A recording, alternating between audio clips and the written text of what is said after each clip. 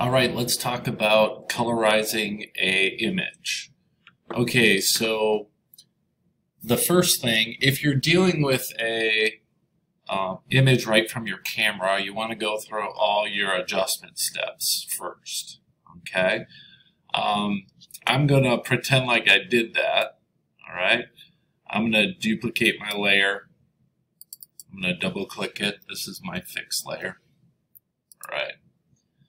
So let's say I went through all those adjustments. So I went through levels, I went through vibrance, I went through color balance, I did my dodging and burning and brightening, and this is the end result.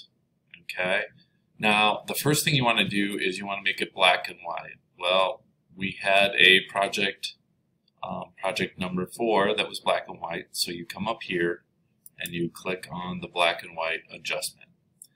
And then you go ahead and adjust this. Now, I'm mostly concerned about what I'm not going to colorize. I'm going to colorize the umbrella, so I'm looking more at the little girl in the background when I make my adjustments here.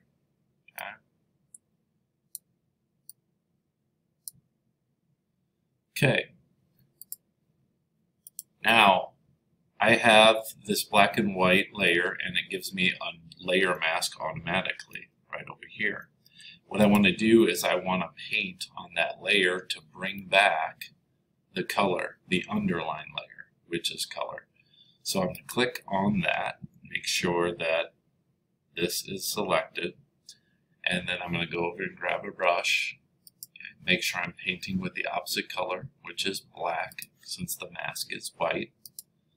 Alright, I'm going to get a relatively big brush. Right bracket makes it larger, left bracket makes it smaller. Or you could size it by right-clicking here. The hardness should be set not totally to 100%, but in the high 90s maybe. Press return to get that to go away, and then all I have to do is start to paint. You got to be careful around the edges. Now remember, if you go outside of this, okay, a little bit, you could just hit the X key, and that will swap it to white paint, and then you can paint it back if you want to. Then I hit the X key, and I swap it back to black, and then I continue painting.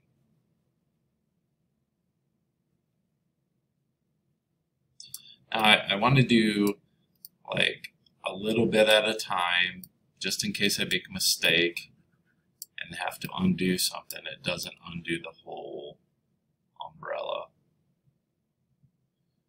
Okay, so you get the idea here. I'm going to be very careful on the edges. It's going to take me a while, okay, to do a really good job. And that's part of your grade. I'm going to go and make sure that your edges are nice and that the edge looks really good. Okay. All right, so once you're completely done with that, you always follow up black and white with levels. So I'm going to go to my levels adjustment. So even though I have levels here, after I do a black and white, I always want to follow up with levels. Okay, and then I can come in here and adjust my levels the way I want them. Bring the white in a little bit, black in a little bit. Okay, so that looks pretty good. Now, a lot of times, when you bring back color in a black and white image, it tends to look oversaturated, too bright. Not in this case, because the colors are already a little bit muted, so I would not have to do anything after I finish the umbrella. I think it would look good. But sometimes when it looks just too fake and too bold, you might want to add a vibrance layer and drain some of the saturation of the color out of there. Okay. Not for this image though, but for a lot of images you're going to have to do that step.